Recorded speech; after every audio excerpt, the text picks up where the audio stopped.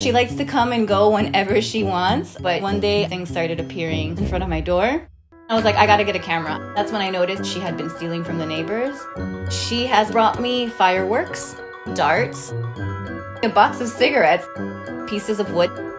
She knows that things go together. She brought me one sock and she'll go back and she'll get the other sock. Please, this is embarrassing. And I was like, I can't go on.